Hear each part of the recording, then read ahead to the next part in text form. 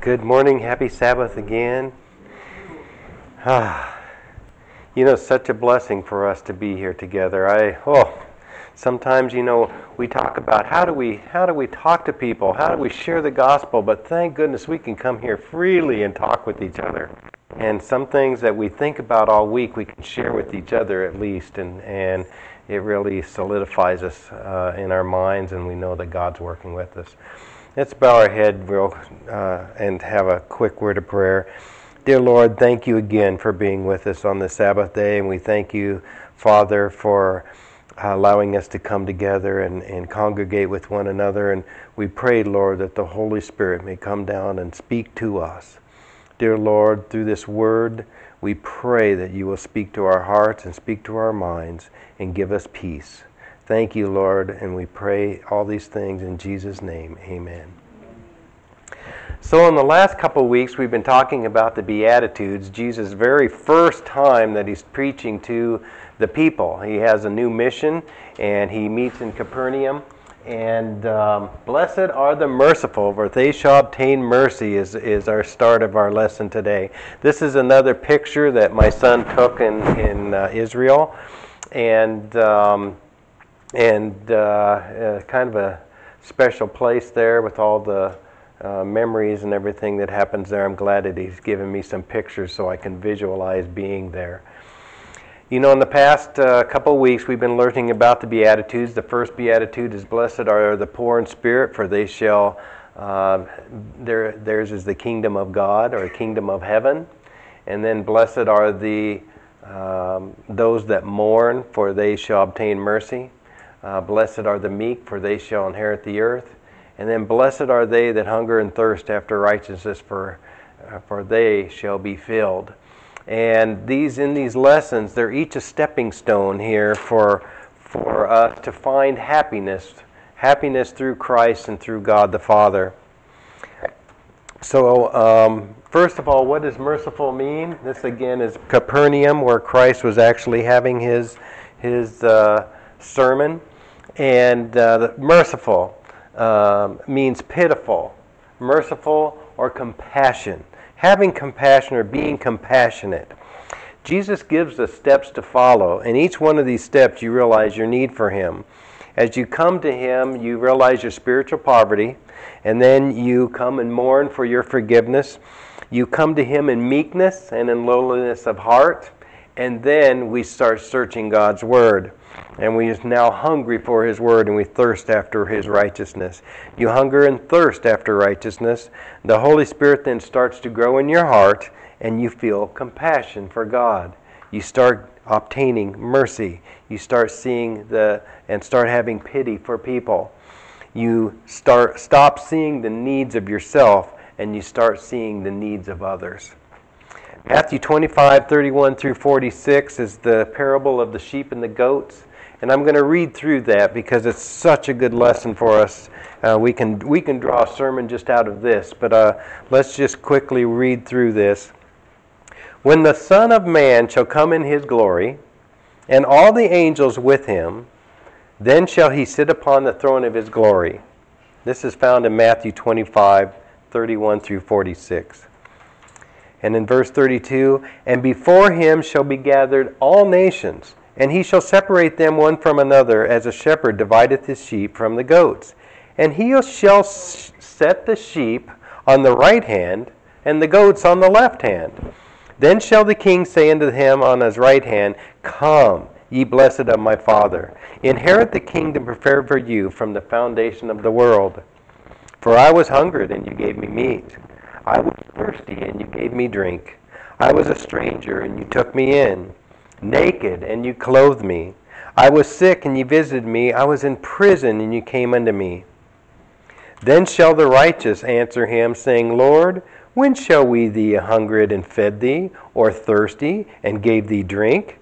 When saw we thee a stranger, and took thee in, or naked, and clothed thee? Or when saw we thee sick, or in prison, and came unto thee?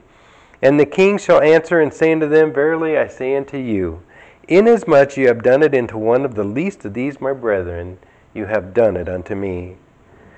Then shall he say unto them on the left hand, Depart from me, ye cursed, into everlasting fire, prepare for the devil and his angels. For I was hungry, and you gave me no meat. I was thirsty, and you gave me no drink. I was a stranger, and you took not me in. Naked, and you clothed me not. Sick and imprisoned, and you visited me not. Then shall they say also, answered unto him, saying, Lord, when saw we a hungered, or athirst, or a stranger, or naked, or sick, or in prison, or did minister unto you? Then shall he answer them, saying, Verily I say unto you, inasmuch as you did it not to one of these, the least of these, you did it not unto me. And these shall go away into everlasting punishment, but the righteous into life eternal. So we see here, deeds and mercy are presented as a test to the admission to the kingdom of God, the kingdom of heaven. We see here that there are deeds that we as Christians must do on this earth. Now, I've often thought about, oh boy, I haven't given enough money to the poor, or I haven't fed the people, or I haven't given them drink. But you know, it doesn't mean it just physically, it means it spiritually. So, have you helped those that are poor in spirit? I hope you have. And have you helped those that are seeking God? Yes. Have you fed those with that hunger and thirst after righteousness? Yes, we pass out literature. We talk to the people. So God is not talking only physically here, it's also spiritually. So in what is one of the ways that we can show mercy to others? In James chapter 1, verse 27, pure religion and undefiled before God and the Father is this, to visit the fatherless and widows in their affliction, and to keep himself unspotted from the world. He also requires us to do this. Micah 6, verse 8. He hath showed thee, O man, what is good, and what doth the Lord require of thee, but to justly and to love mercy, and to walk humbly with your God. So he wants us to be just. He wants us to walk humbly and to be merciful to people. In other words, he wants us to put on his character. He wants us to be like him. Just to be with others, to show mercy to others and walk humbly, to be meek. And what we can only do this through him. The parable of the Good Samaritan, we'll go through that too. That's also in Luke chapter 10, verses 30 through 37. And Jesus said, a certain man went down from Jerusalem to Jericho and fell among the thieves, which stripped him of his raiment and wounded him, and departed, leaving him half dead. And by chance there came down a certain priest that way, and when he saw him, he passed by on the other side. And likewise a Levite, when he was at that place, came and looked on him and passed by on the other side. This is talking to us as Christians. We can't pass by people that we think, oh, they don't know God. They're not really spiritually discerned. They're not even Christian. So I'm not going to bother to talk to them today. But a certain Samaritan, as he journeyed, came where he was, and he saw him, and he had compassion on him, and went to him and bound up his wounds, pouring in oil and wine, giving him the Spirit of God, and set him on his own beast, and brought him to an inn, and took care of him. And on the morrow, when he departed, he took out 2 pence and gave them to the host. And he said unto him, take care of him, and whatsoever thou spendest more, when I come again, I will repay thee. Which now of these 3 thinkest thou was the neighbor unto him that fell among the thieves? And he said, he that showed mercy on him. Then said Jesus unto him, go and do thou likewise. Blessed are the merciful. There is a blessing ministering to others. In Acts 20, verse 35, it tells us, I have showed you all things, how that so laboring you ought to support the weak and to remember the words of the Lord Jesus, how he said, it is more blessed to receive more blessed to give, than to receive. And we notice that in Christmas, birthdays. We, especially as parents, when we give our kids our presents and see their eyes light up. We are to show mercy unto others. We are not only to forgive, to not only to give of ourselves, but we also are to forgive others as he has forgiven us. Forgive us of our trespasses, as we forgive those that trespass against us. That's found in his prayer. This also shows mercy.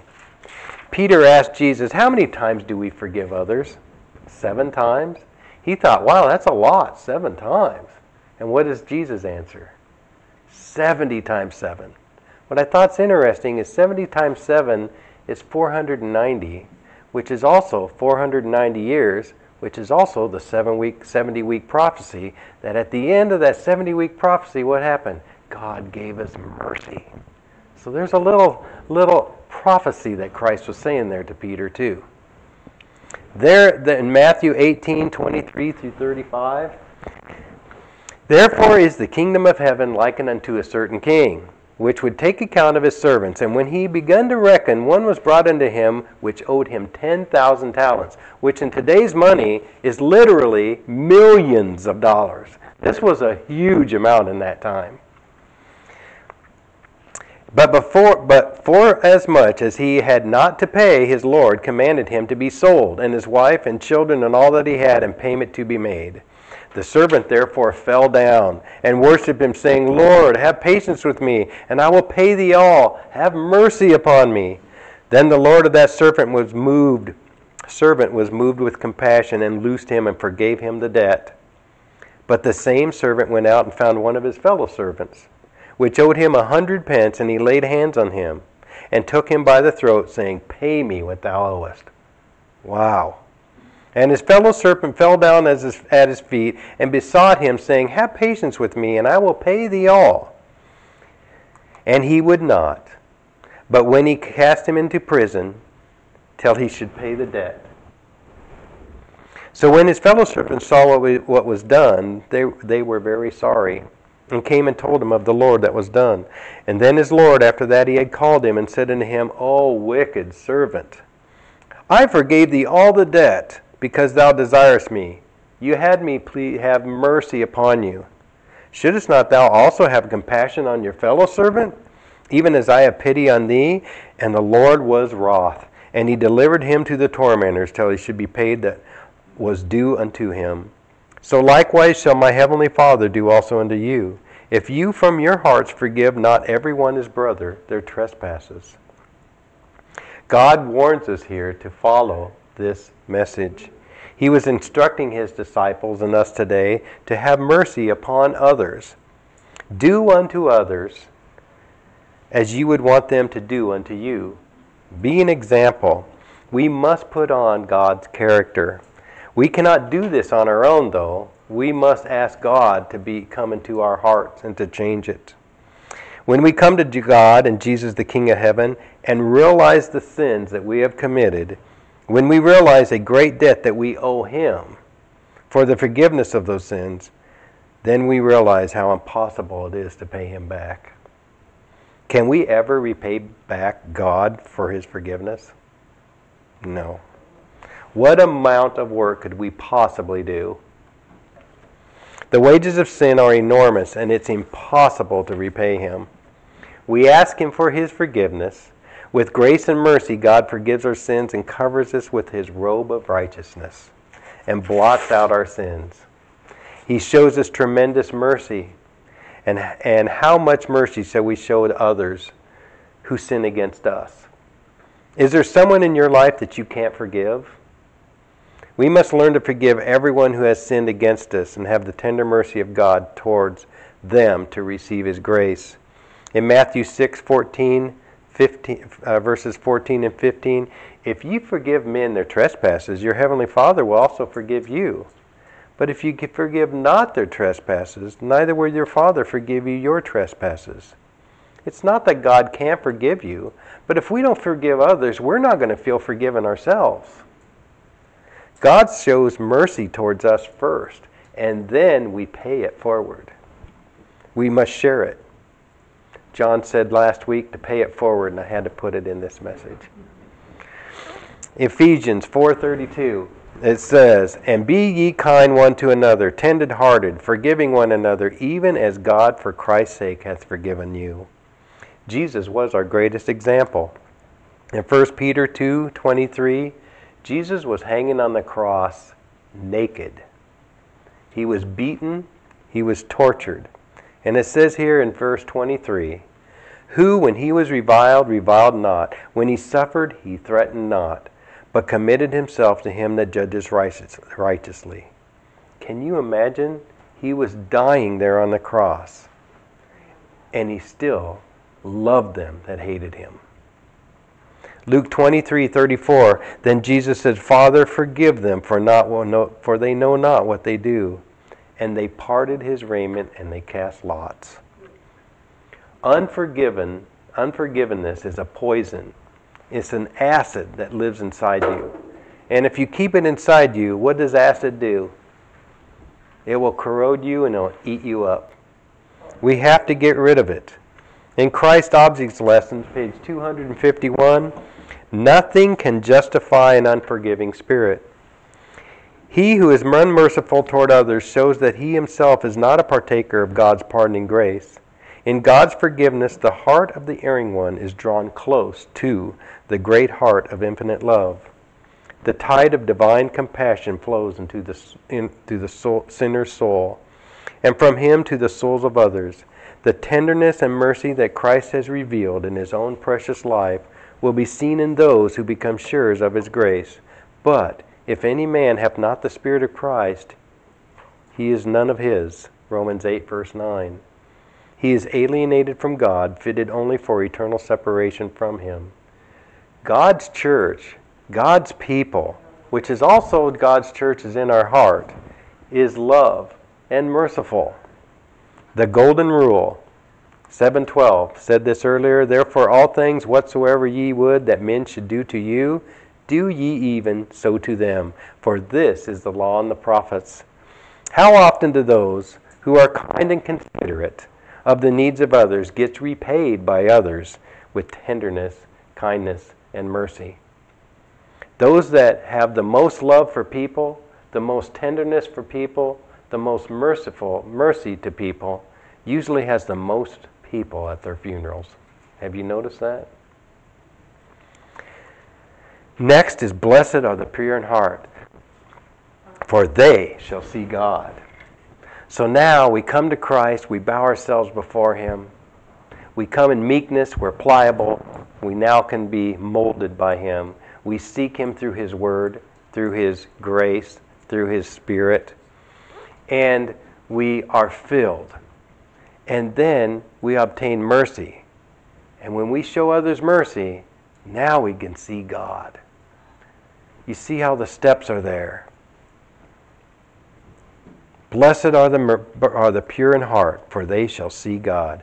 Pure in heart means clothed with the robe of righteousness. We must be pure in heart and clothed with his righteousness if we want to be at the wedding feast in heaven. In Matthew 22:11 and 12, and when the king came to see the guest, he saw there a man that didn't have a wedding garment on. And he said unto him, Friend, how comest thou hither not having a wedding garment? And the man was speechless. Our heart designates this intellect, the conscience.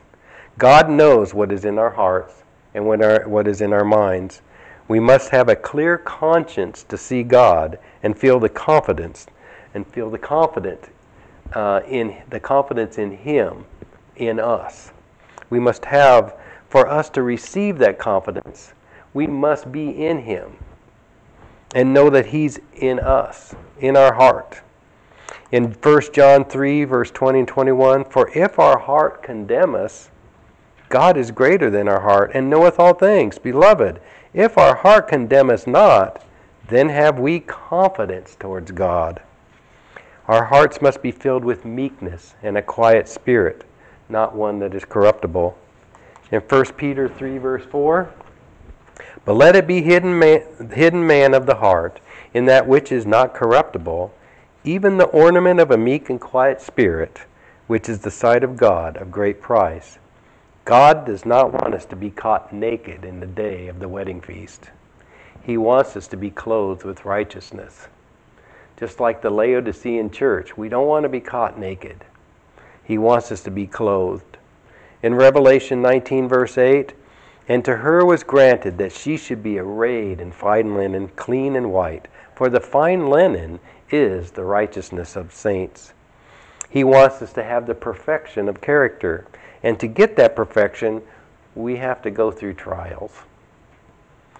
In Revelation 3:18 and 19, I counsel thee to buy of me gold tried in the fire, that thou mayest be rich, and white raiment, that thou mayest be clothed, and that the shame of the nakedness do not appear. And anoint thine eyes with eye salve, and thou mayest see. As many as I love, I rebuke and chasten. Be zealous, therefore, and repent. If your motives are right, if your motives are pure, then your life will be pure. In Matthew 15, verses 18 through 20, but those things which proceed out of the mouth come forth from the heart, and they defile the man. For out of the heart proceedeth evil thoughts, murderers, adulteries, fornications, theft, false witness, blasphemies. These are the things that defile a man. But to eat with unwashed hands defileth not. What was happening here is Christ was eating without washing his hands. Sadducees and Pharisees had a law that said if you eat without washing your hands, you're dirty and unclean. And Christ was trying to tell them it's much deeper than that.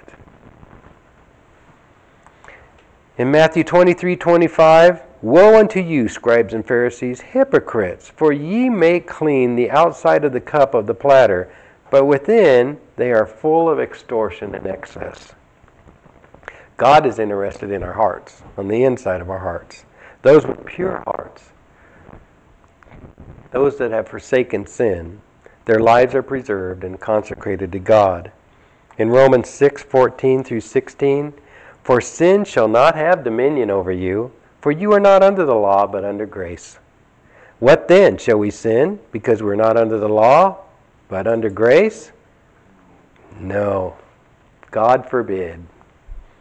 Know ye not that to whom ye yield yourselves servants to obey, his servants ye are, to whom ye obey, whether of sin unto death, or of obedience unto righteousness. And in Romans 8, chapter 8, verses 14 through 17, for as many are led by the Spirit of God, they are the sons of God. For ye have not received the spirit of bondage again to fear, but ye have received the spirit of adoption, whereby we cry, Abba, Father. The Spirit itself beareth witness with our spirit that we are the children of God. And if children, then heirs, heirs of God, and joint heirs with Christ. And if so, be that we suffer with him, that we may also be glorified together. Pure in heart does not mean sinless, though. But it does mean that our motives are right. Because we cannot become sinless. But our motives can become right. That by the grace of Christ, you have turned your back on past mistakes and you're pressing forward towards the perfection of Jesus Christ living through you. That's what this means. In Philippians 3:13 through 15, brethren, I count not myself to have apprehended, but this one thing I do, forgetting those things which are behind, and reaching forth unto those things which are before. I press towards the mark for the prize of the high calling of Christ, God in Christ Jesus. Let us therefore, as many as be perfect, be thus minded. And if anything ye be otherwise minded, God shall reveal even this unto you. Being pure just means renewing our right heart, renewing our spirit, being free from sin, being reborn from our old self and putting on the righteousness, the robe of righteousness, and coming to the throne of God in his glory. In Romans 6:22, but now being made free from sin and being servants to God, ye have your fruit unto holiness, and the end everlasting life. 2 Corinthians 7, verse 1. Having therefore these promises, dearly beloved, let us clean ourselves from all filthiness of the flesh and spirit, perfecting holiness in the fear of God. Ephesians 4:24, and that ye put on a new man, which after God is created in righteousness and true holiness.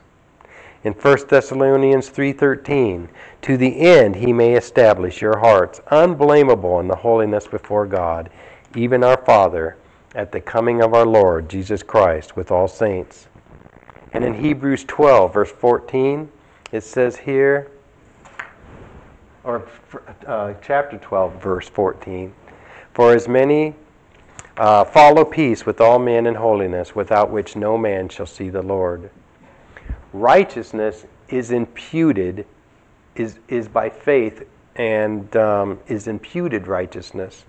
We come to Him poor in spirit, and then we seek meekness and mourning and humility, and then He starts to feed us. That's justification. Then our humble hearts, He molds us to be merciful and to be pure in the spirit. That starts sanctification. So, when you see here justification by grace, that's pretty easy. We come to Him, He covers us, that's pretty easy. But sanctification, now, that's part of growth. A lot of people say that's hard. That's where a lot of people stop. We come to Christ and we're covered with His robe of righteousness, but we don't enter into the holy place where we don't search for His word and witness and pray. Jesus wants us to grow because He wants us to be in His character. That's how we receive true happiness. In Psalms 15, verse 2, he that walketh uprightly and worketh righteously and speaketh the truth in his heart.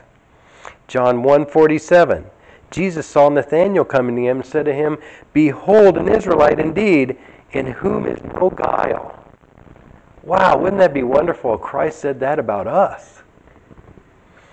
1 Timothy 5:22, lay hands suddenly on no man, neither be partakers of other men's sins, but keep yourself pure. In Isaiah 35, verse 8, and an highway shall be there, and a way, and it shall be called the way of holiness. The unclean shall not pass over it, but it shall be for those, the wayfaring man, though fools, shall not err therein. 1 Peter 2:1, wherefore laying aside all malice and guile, and hypocrisies, and envies, and all evil speakings. And then 1 John 3, verse 3, and every man that hath this hope in Him purifieth himself, even as He is pure.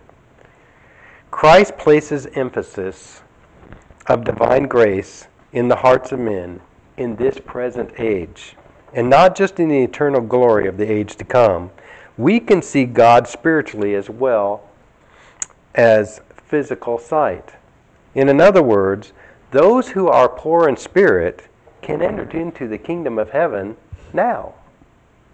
Those who are mourn shall be comforted now. Those who are humble-hearted and receive their title to their new earth now.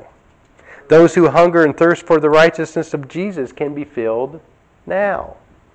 The merciful obtain mercy now. And in like manner, those that are pure in heart have the privilege of seeing God now through the eyes of faith, and eventually in the glorious kingdom of heaven. It will be a privilege to see Him face to face.